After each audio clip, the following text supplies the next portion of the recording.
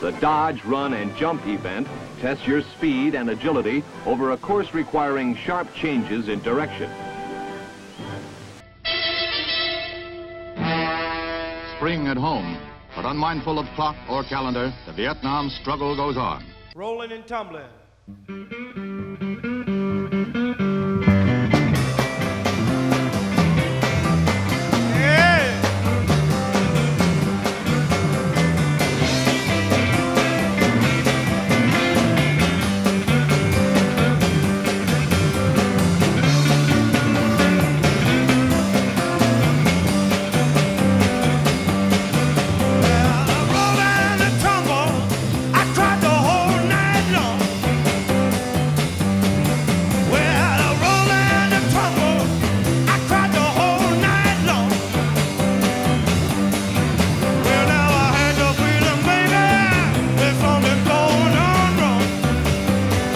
Pugil training allows you to test your bayonet skill against a live opponent who can think, move, and strike back.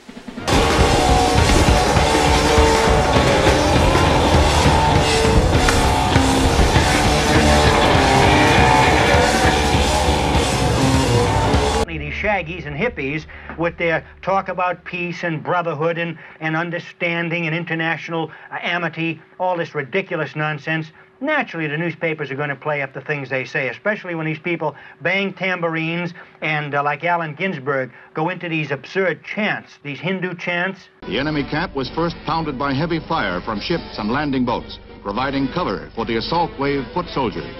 I think it's time we stop, children, what's that sound? Everybody look what's going down.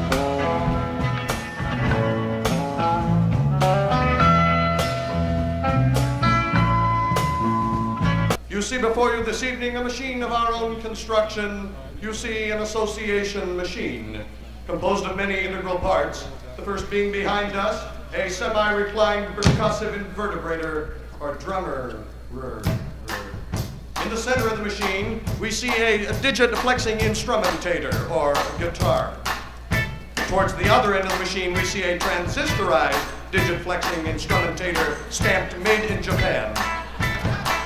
To my immediate right, we see a manifold of bifurcated tambourine chinger. I am a consistent low-range modulator. Last but not least, the largest single component in the machine, an elongated fluting vocalizator. This machine, when programmed correctly, emits a variety of sounds and rhythmic patterns, such as 1, 2, 1, 2.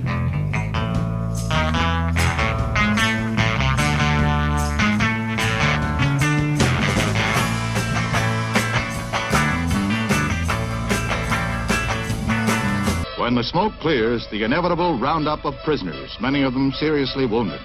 Among the captured, a large group of women, traditionally used by the enemy as ammunition bearers, village infiltrators, and informers.